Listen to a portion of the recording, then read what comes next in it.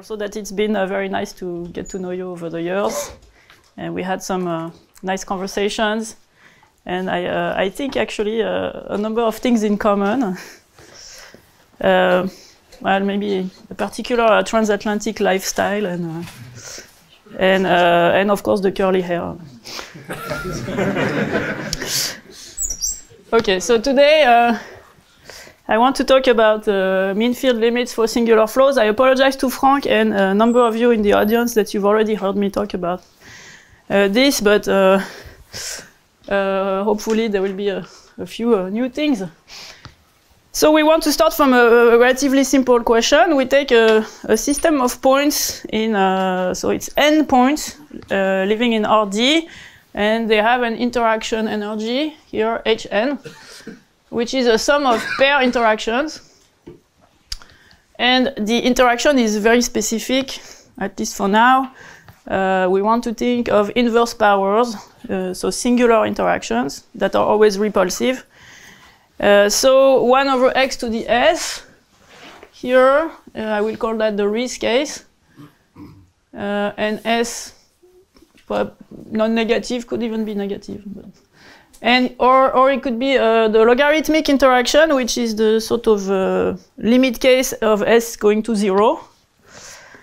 And in particular, motivation for looking at such repulsive interactions is of course the Coulomb case, because the Coulomb interaction is always of this type, with s equal d minus 2.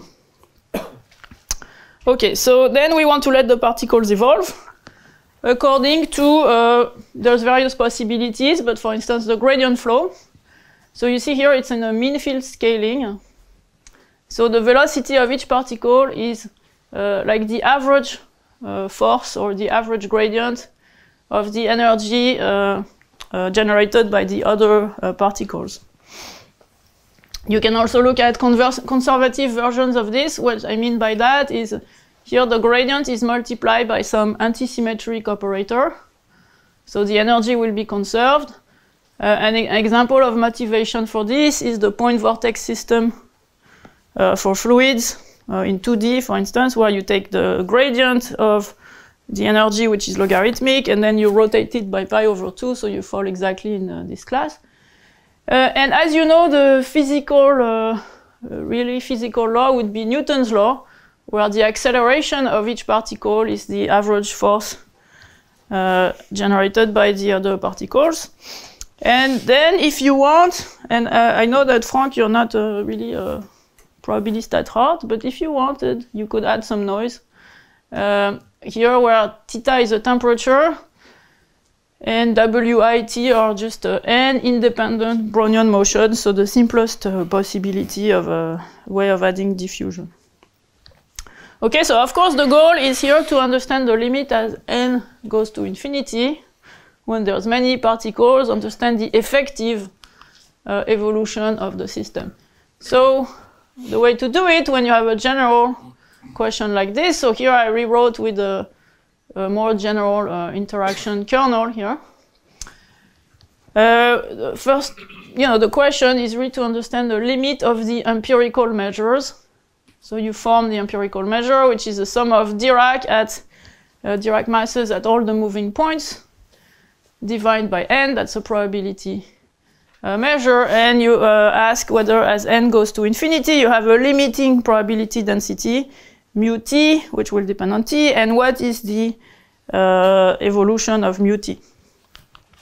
Another way of looking at it is by looking at probability densities on particle distributions. So if you give yourself fn0 of x1 and xn, which is a density of probability on configuration space, that gives you the, how your distribution of configurations at the initial data.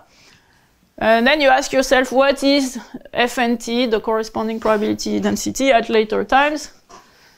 And here there is a notion which is called propagation of chaos, which says basically, you ask whether there is propagation of chaos, meaning if you know that at the initial time distribution is essentially IID, or if you want, it's tensorized.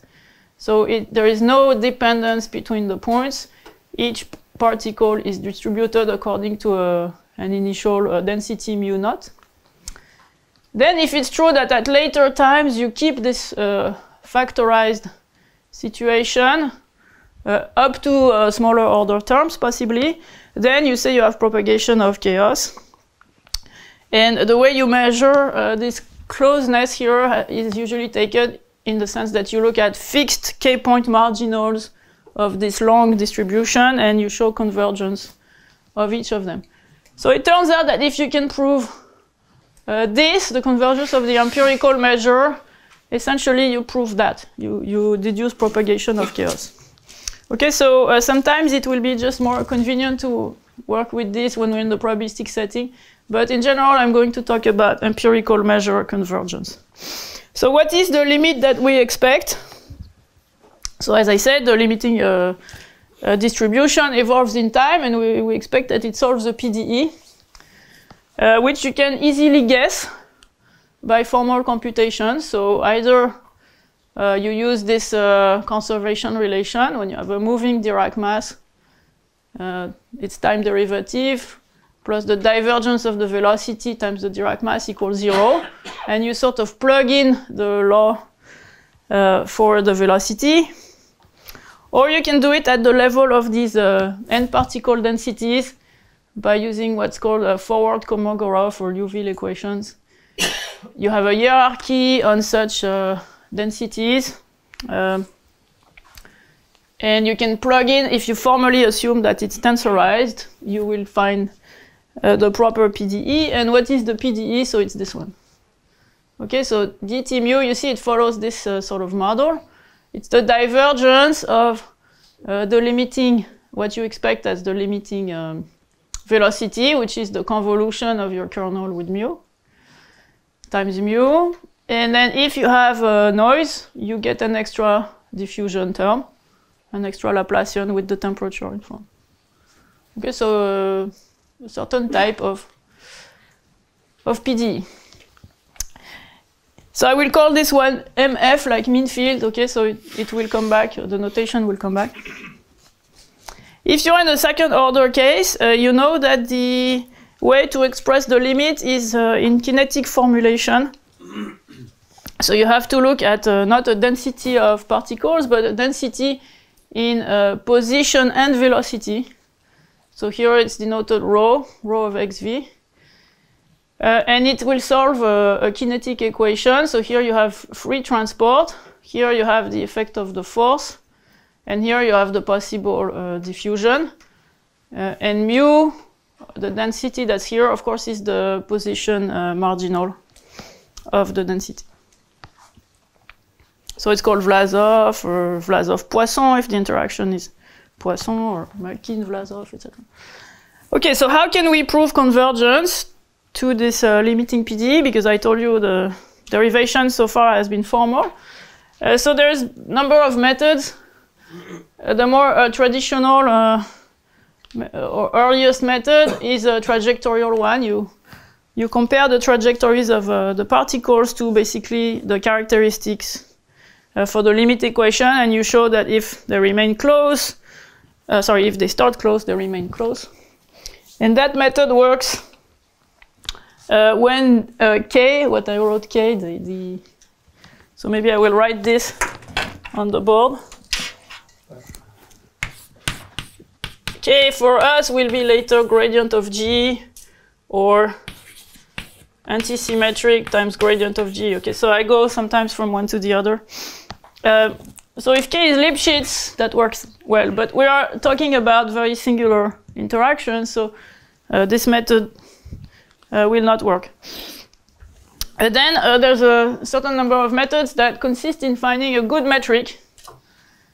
So typically Wasserstein metrics are used quite a bit, for which you have a certain stability. So you want to prove that the time derivative of the distance between two solutions is controlled by the distance between the two solutions itself. And then, of course, you can apply Grunwald's lemma and show that if initially they are very close, they remain close. So the idea is first you should try to apply this to two solutions of the limiting equations, right? You have your mean field equation, you better hope that this is true at that level, and then later you can try to apply it to one measure which is the empirical measure, so mu nt, that's the empirical measure for the actual discrete evolution, and the other one that is the limiting evolution. Right, so that's what you can hope to do, and that will quantify convergence in this metric to your limiting thing. And then there is the relative entropy method. So it consists in, again, showing a Grunwald type of relation, but for relative entropy. So here it's phrased at the level of these density functions. So you look at Fn, relative entropy of Fn, relative to rho tensorized n times, some limiting density rho. So it's defined like this. Of course, as you know, relative entropy is non-negative, so it is a kind of a metric, even though it's not a distance. And this method works well if you have temperature. So actually, you need temperature for the method to work. If you don't have temperature, it's not going to help. And with that idea, Jabin and Wang were able to prove convergence for kernels K that are much less regular than before, so at least much less regular than what was assumed here, for instance. So W minus 1 infinity is essentially what they treat, but always with temperature. Right? And then there is the particular Coulomb case, which I told you is a big interest, motivation for these types of questions I'm asking. And there were certainly results in 2D, because in 2D the Coulomb interaction is logarithmic. And the logarithm, in fact, is not very singular. You know, it's singular, but barely. And so because of the motivation of the point vortex system, this question had been answered with famous papers that are listed here. So you can get convergence, whether it's gradient flow or conservative flow in the 2D log case. And there were other results that work in low dimension. In particular, this paper of Mitya Durinx was the first one to use this modulated energy method that I'm going to present. At the time, it was limited to dimensions 1 and 2. So I want to mention also that for the second order evolution, which is actually a harder problem in some sense, so when you expect convergence to Vlasov-Poisson, Vlasov-Riesz in our case, essentially everything has been stuck at the level of the Coulomb interaction. So these papers here treated the case where S is less than D minus 2. So I remind you that S is the power in the interaction. So it's essentially that. Okay, so you can go up to D minus 2, but not all the way to D minus 2. So that's a sort of big open question in the topic. And so the only cases that have been done here assume some kind of, or add some sort of artificial cutoff of the interaction. Okay, so now I want to introduce the method that I alluded to, which is the modulated energy method. And originally, it was introduced in a different context, the context of Ginzburg-Landau equations. So here are the equations. There's a parabolic version. And there is a Schrödinger version, which is a nonlinear Schrödinger equation, but that goes by the name Gross-Pitaevsky in physics. And here psi is complex valued. And usually we study this in 2D, so it's the simplest setting. And the important objects here are the vortices, which are the zeros of psi that come with a topological degree, okay, because it's complex valued. Whenever you have a zero, you have a degree of the zero, and these are really physical objects. And you have to understand this in the limit when epsilon goes to 0, the parameter that's here.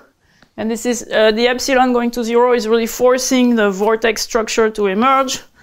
And the vortex size, the core sizes to go to 0. So these things essentially become points in this limit, epsilon goes to 0. And so this is why it's related to the original problem, because in the end they become points with logarithmic interaction, which is a particular case of what we're discussing.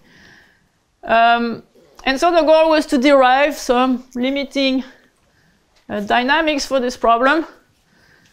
So let me show you the energy. So it's, of course, you know, when you have an equation like that, you know that there is an energy, no surprise here.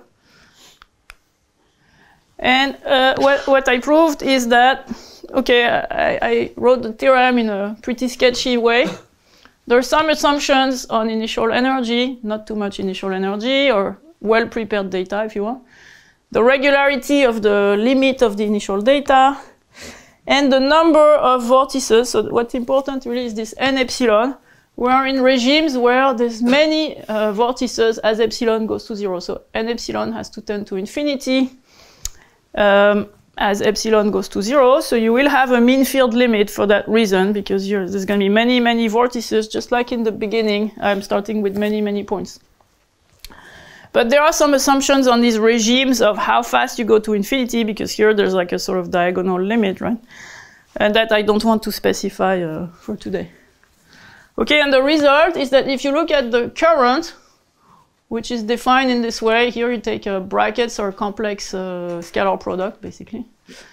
These currents, properly normalized, converge to some velocity field, v of t, which is solution to a fluid-like equation. So if it's a Gross-Pitaevsky, you know, conserves energy. In fact, the limiting equation is Euler's equation, the incompressible Euler equation. Then it's an equation you know well. And if I look at the parabolic version, which is dissipating energy, then it's a sort of dissipative version of Euler, which I didn't write, but so you imagine you take Euler in 2D, and somehow you rotate the vector field to make it dissipate energy. Okay, so there is convergence. If you're interested in convergence of the vorticity, it's implied by this convergence of the currents.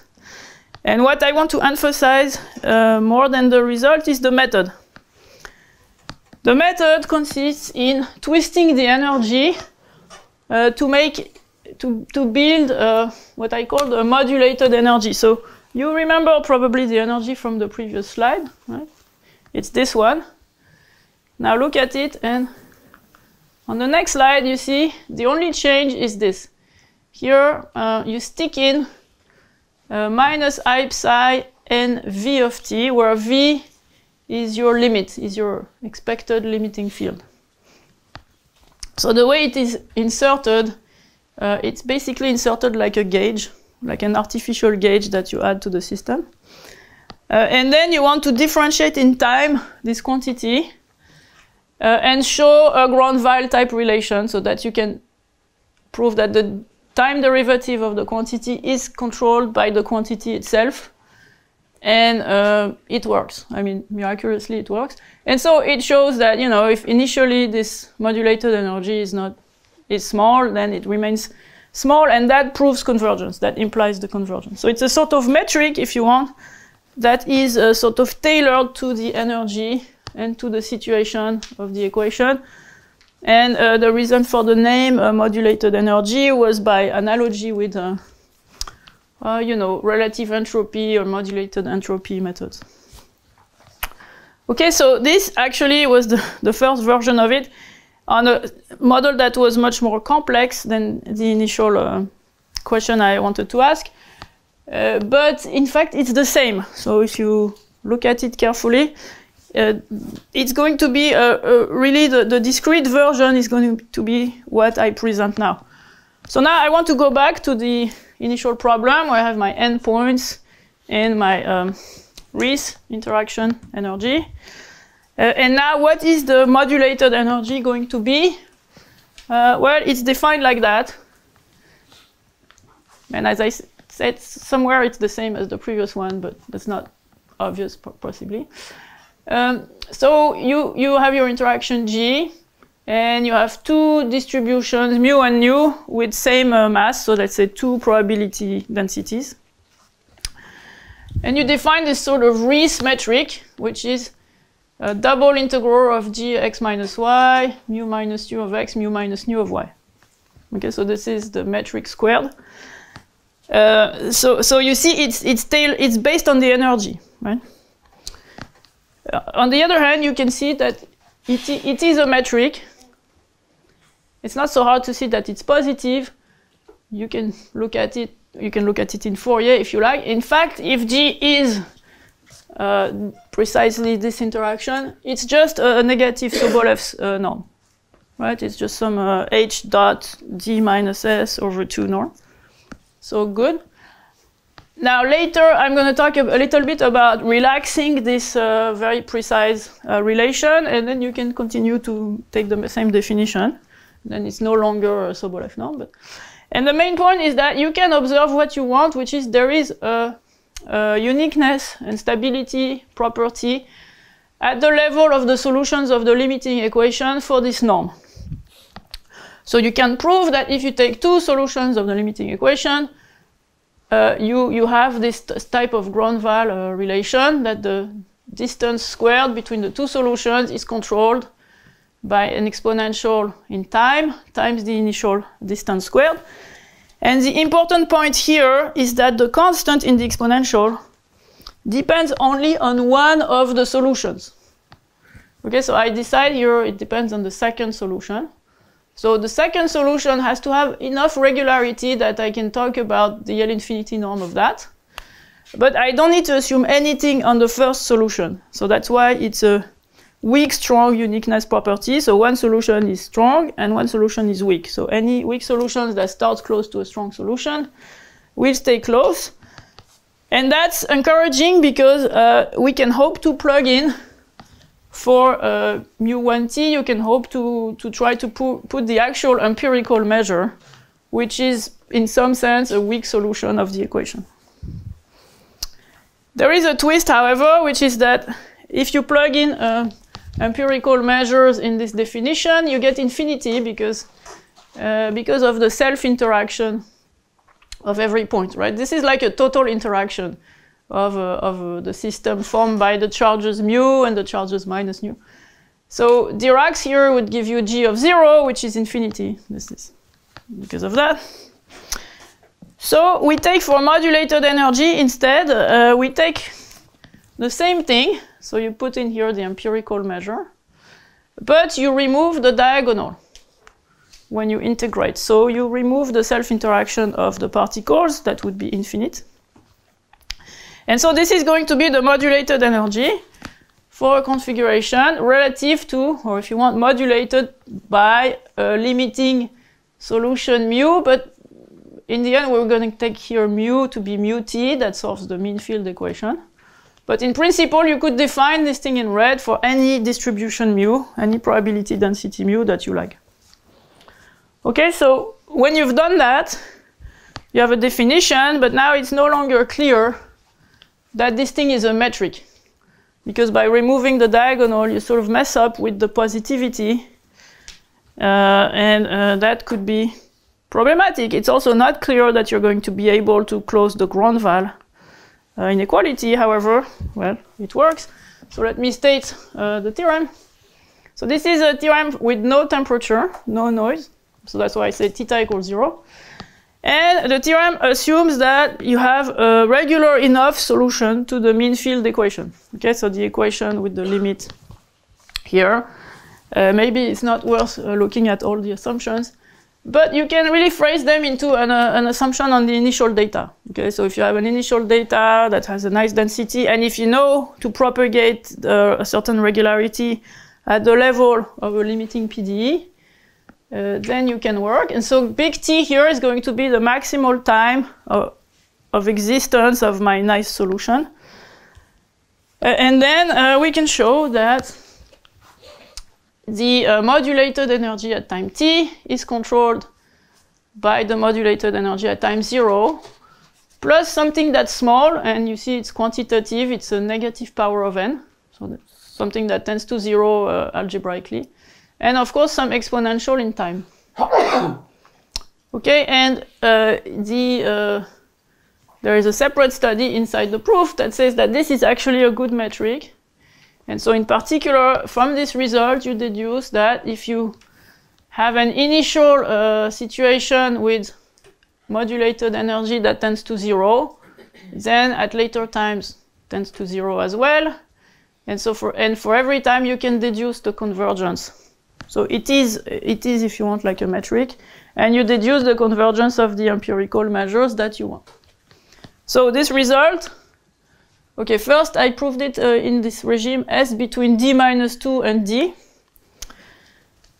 So I want to emphasize that asking that S is less than D is natural, because when S is bigger than D, the kernel here is no longer integrable near 0.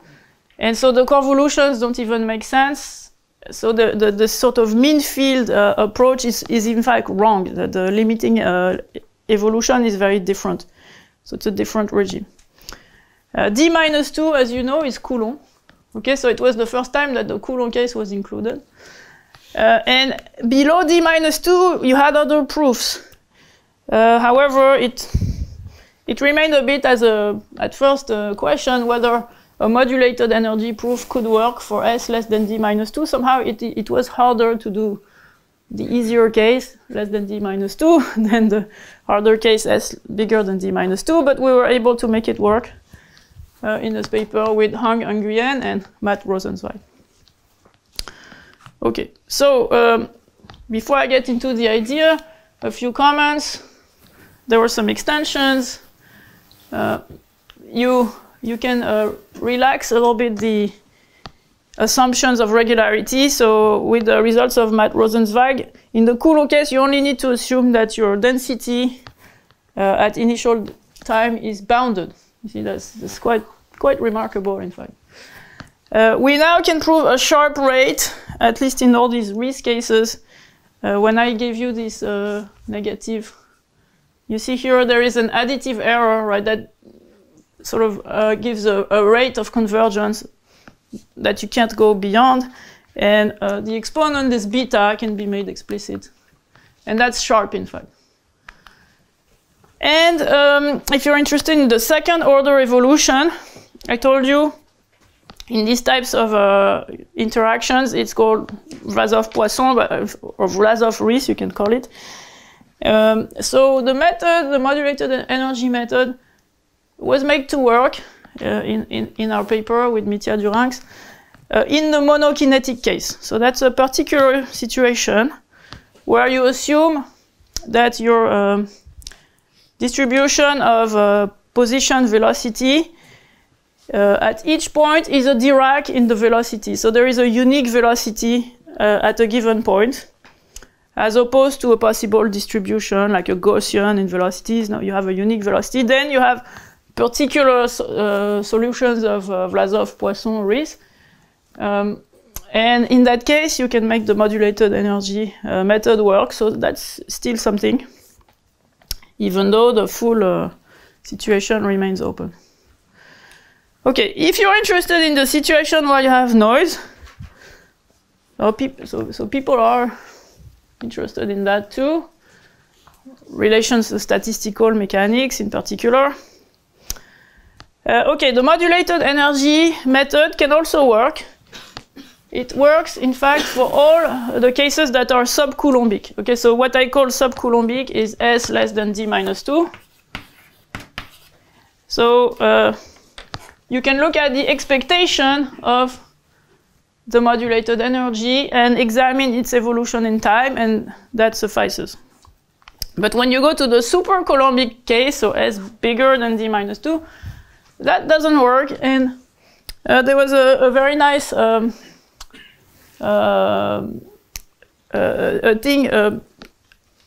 done by Riesz, Jabin, and Wang, which is that they were able to realize that you should combine basically the relative entropy method that they had been using and the modulated energy method, and put them together into a new quantity that is called now a modulated free energy. And what is the modulated free energy? So you see here you put theta, the temperature, so it's going to be called like that. F calligraphic, there is some density of particle distribution Fn. Rho is your limiting density, and you look at theta times the relative entropy, and you add to that the average modulated energy. So that's my modulated energy from before, but you integrate it with respect to the density Fn. Okay, so it's this sort of expectation of modulated energy. And that quantity is really good. It has the structure of a free energy in physics, free energy being temperature times entropy plus energy. And it's really good because when you differentiate it in time, there are some very nasty terms that come from basically the Ito calculus related to the noise, and that bring out terms like that. And you really don't want terms like that because, you know, G is already singular, but Laplacian G is even worse. And previously everything was stuck because of these terms, but when you do it like that, when you differentiate in time here, you get terms like that. When you differentiate in times here, you also get terms like that, and they exactly cancel because you have put exactly the right constants in front. So that's because it's actually the correct structure to work with. Okay, so now with that method, you can do the case with noise all the way to S equals D. And they were even able to look at attractive logarithmic interactions with this method and prove with that convergence to the limiting evolution, which is in this case Patlak, Keller, Segel. So that was also an open problem. Okay, so now let's go back to what we obtained. So we looked at this modulated energy Fn. And I told you the main point is to differentiate it in time. So you have the moving particles, right? And you have your limiting density. So you can differentiate this explicitly in time. You want to use the fact that this solves the PDE. You use the fact that this solves a certain ODE system. Okay, and when you compute, you find yourself with this quantity. So it's not a difficult computation, but you find yourself with that. Okay, so you have here the empirical measure, your limiting density, and here there is a vector field psi that comes out, and the particular psi that you need that's going to pop out is related to the limiting density. So this thing, that's why we assume the limiting solution is smooth, you know, it's regular.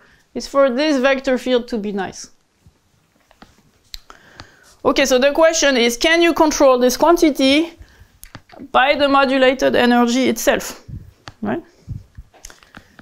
So the answer is yes, and I claim that this is a functional inequality, right? So this has, in fact, nothing to do with the underlying dynamics. You can forget that you're looking at particular solutions and sub-evolutions, and then you can ask this question for any configuration of points, any density mu, any vector field psi, regular enough. So in fact, here you see it needs to be Lipschitz. Can you prove that this thing is controlled by the energy plus something small? Okay, so in fact, we proved this, and so first it was done in this regime between d-2 and d. Then with Mad, Rosenzweig, and Han-Nguyen, we extended to s less than d-2, and we also realized, in case you were interested in that, that you don't really have to be exactly Riesz. You can be Riesz-like. So Riesz-like would be, say, okay, the thing blows up near zero, but it's bounded above and below by Riesz interactions. And also at infinity, it decays. It's bounded above and below by Riesz interactions. So you have a bit of room. And also the Fourier transform has to have also similar behavior. But that allows some sort of wiggling around the precise, very rigid Riesz interaction. We call that a commutator estimate now. And the reason is, if you, so we're going to denote F, the difference between the empirical measure and the reference measure, okay, that appears here. So it's this sort of neutral charge distribution, if you want. And you can see that what you're doing here is psi dot grad G convolved with F minus G convolved. So you're doing two operations, dotting with psi, taking gradients, taking convolutions, but you're doing them in different orders. And you can actually write this in terms of a commutator here. So these types of integrals, they actually appear, you know, in singular integrals business. There's a paper that's recent on proving similar inequalities, but they all assume that the divergence of the vector field is 0, which we don't have. And somehow they don't prove the inequality we need anyway, because, and also we have this big problem of removing the diagonal here that remains at the level of this inequality as well. But in fact, I'm going to show you a proof that's quite short, at least in concept, even though there is some technicalities. Sylvia, yeah. Can one take S to be D plus I gamma, or gamma is possible? Okay, D plus I gamma. But D already, it's not in the range, right? You don't want D. No. Oh, I see. You want to regularize this way. D plus I gamma. Ooh. Yes, I see where you're coming at. I don't know. I wouldn't know how to do that off the top of my head. But maybe we can. It could be possible. Okay, I understand what you mean. Yeah, that's an interesting possibility. Okay, so this thing you see is the core, and once you have that inequality, then you have your Gromval's argument and blah. So that's the main point. It was actually used quite quickly to treat the quantum Coulomb mean field limit, for instance. So there's works of François Gols, who I think I saw this morning, Matt Rosenzweig, also quasi-neutral limits, which are a different regime where you get to different limiting equations, use this proposition as a sort of main building block, I would say. So you see, it's kind of plausible, this inequality, for the following reason. Because you have a Lipschitz vector field psi, so psi of x minus psi of y dot gradient g. Here you have an inverse power, right? So when you take the gradient, you get inverse power with an extra power. But this you bound by x minus y. So at the level of the homogeneity, it is like the homogeneity of the energy. So I remind you, the modulated energy itself is the same thing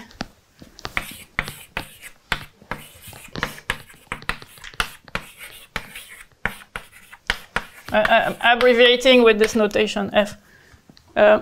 However, you cannot use that to make a proof, right? This argument, because you need to take advantage of the cancellation that's in F, and otherwise you would be taking absolute values here, and you cannot do that. Okay. So let me show you the idea of the proof in the Coulomb case only, because the Coulomb case is particular, because as you know, the Coulomb interaction is the fundamental solution to the Laplacian, and that simplifies a lot of the stuff. So we're going to use an electric rewriting of the energy by thinking in terms of the electric potential. So given a distribution F, right, like that I had before, take the convolution of F with G, that's the electric potential, call that HF. So if you happen to be in the Coulomb case, then it solves a Poisson equation, right? Minus Laplacian HF is proportional to F.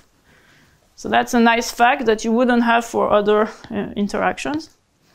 And now this interaction that I had here, I can rewrite it as HF times F. So just by using that, I take one convolution. But this f, I can rewrite it from the above equation as the Laplacian up to multiplicative constants. And so now you have h Laplacian h, you integrate by parts. With Green's formula, you have integral of grad hf squared. And so you've transformed this double integral into a single integral expressed in terms of the electric potential. So that's kind of nice, except it neglects the issue of the diagonal. You know, so the self-interaction problem is sort of neglected. So at the level of Fn, where I remove the diagonal, this positivity that I observe here is still not clear. So that's where the proof becomes delicate or requires some ideas. And one of the ideas is to use some truncations of the electric potential, because this potential, in fact, blows up because of all the Diracs. At each Dirac, it blows up. So you want to replace the Diracs by some smeared Diracs. So delta xi Ri is going to be a measure of mass 1, but that's supported on a ball of radius Ri. And the smearing scale here is chosen to be Ri, depends on the point, and is directly related to the nearest neighbor distance. So it's made so that the smeared balls remain disjoint. And also exploits a monotonicity of the energy with respect to the smearing parameter. So if you have smeared balls, and if you sort of extend your smearing on larger and larger ball, it actually decreases the interaction. So that's very useful. So this is just a buzzword about how we deal with this removal of the diagonal. And now let's go back to this model case. Next step is we introduce the stress energy tensor. It's written like this. And the big point about the stress tensor is that it satisfies this relation. If you take the divergence of this thing, you get essentially Laplacian h times gradient h. So that's an explicit computation. That's kind of well known. And it's true as long as f is sufficiently regular. Okay? So now we go back to our question. We have to control these types of double integrals. And here I'm giving you the cheated version, right, where I put back the diagonal. So we write this. We separate psi of x minus psi of y into two pieces. So we sort of desymmetrize the problem, right? So you get twice the same term. And when you get grad g convolved with f, you can replace it by hf. That's the potential, right? hf is g convolved with f, so I can replace by gradient hf times f. So now I have a single integral, not a double integral. And in red, you see this term that's gradient hf times df. And that's exactly the terms that we have here. So we can express the term in red as a divergence of the stress tensor. And then you're in business, because you integrate by parts, put the derivatives onto psi, the vector field, and you observe that this stress tensor thing is pointwise actually bounded by the gradient of hf squared. And so if you go back to the previous page, you see you're bound by this right-hand side, but that's also the initial energy. So here, in this very simple case, that's Coulomb, neglecting the problem of self-interactions, we have a sort of three-line proof of the inequality. Then, as I said, this needs to be renormalized to take care of the removal of the safe interaction. And the key word is this truncation procedure that I vaguely described in terms of smearing the charges. And then, if you want to go beyond the Coulomb case, or the Riesz case, in the end, we were able to dispense with this stress energy tensor structure, which is very convenient, but also very rigid. And so without using too fancy stuff, so no paraproduct commutator estimates in particular, we found a purely space-based way of proving the estimate that uses some harmonic analysis, but not too much, and that allows to relax a little bit, as I said, these types of very strict structure of the interaction. Okay, so that's the ideas behind the proof. Now, if you want to go beyond, there's many questions that you can ask, and I think one natural one is, could we get better in terms of global in-time convergence? Because I showed you, because you use Grandval's inequality, of course your convergence is going to be at a rate that deteriorates exponentially in time. And for these gradient flow dynamics, in fact, we don't believe that it's so bad. Okay, so there's a first approach that's been put forward here by Guillain, Lebris, Montmarché, which is to use the relative entropy method and to combine it with functional inequalities, of LSI types. To use the fact that when you have entropy dissipation, you get a negative term, and you can then bound it from above in terms of the relative entropy itself. So that has worked, but this is in the setting where you have noise, because that's the setting where the relative entropy method works. And it's the setting of the first Jabin-Wang paper, which I told you treats interactions that are a bit singular, but not too singular. So I said W minus 1 infinity. That's the kind of setting. And with that, they were able to get global in-time convergence. So with Matt Rosenzweig, we examined the same question, but in this Riesz setting, and with a different idea. The idea is, if you can prove decay of the limiting solution, decay in time with a certain rate, then you can use that to obtain uniform in-time convergence. So for instance, what we believe is, if you have a cloud of particles with the Riesz repulsion, what they're going to do is very simple. They're just going to spread out to infinity, right? Because they repel each other. There's no confinement. And so the solution itself, the mu-T, is going to decay. So this is one example. So far, we've only been made it work in the case where you add noise. The reason is that when you have noise, then you have a Laplacian in your equation. And the diffusion in the equation helps to tame the solutions. And so this is something we did. For instance, we proved that, so it's in the sub-Coulomb case with noise. We proved that the solution, so this is really a PDE study at the level of the limiting equation, decays in time with a certain power here that's explicit. So it's sort of, the proof is a la Karl and Loss, but different because we don't have divergence-free vector fields. And the other main point is, we looked at the functional inequality, and we looked at the vector field to which we have to apply it.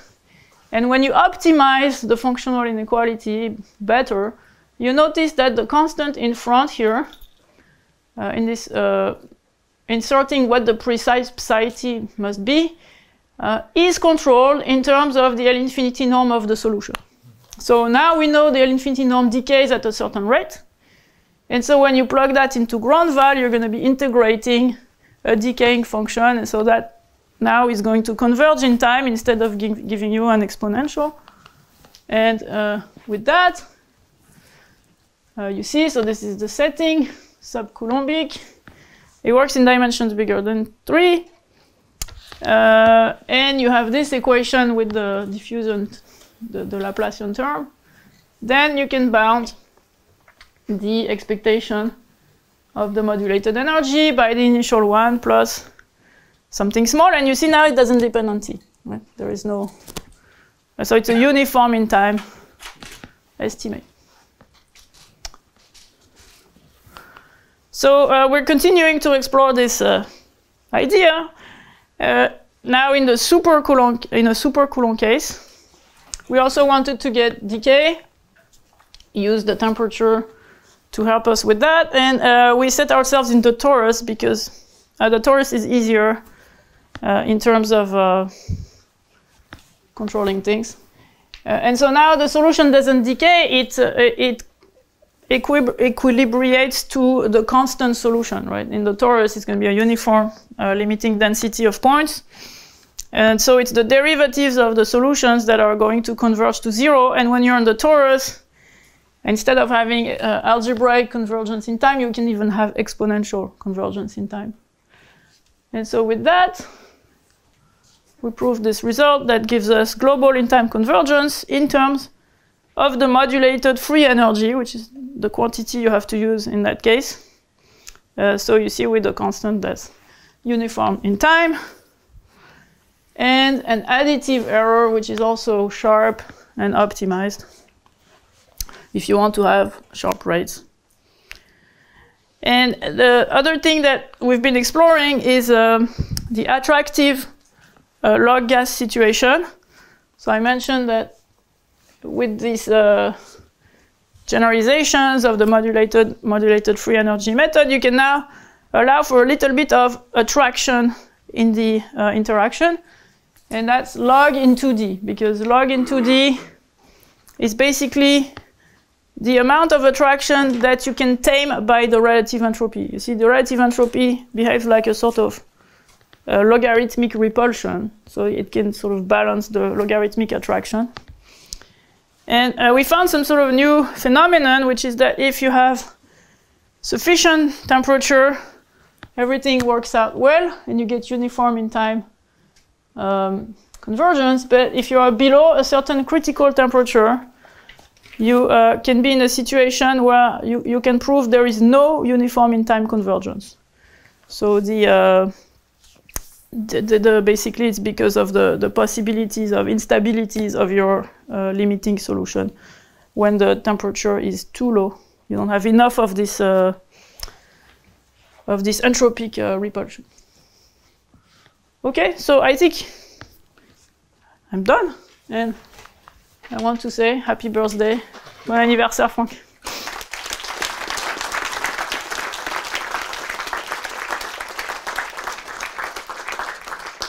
Thank you very much for this beautiful talk. Are there some questions or remarks on? Yes. Can you just say in a few words how you use this dispersion estimate together with, say, how you put it in the global strategy?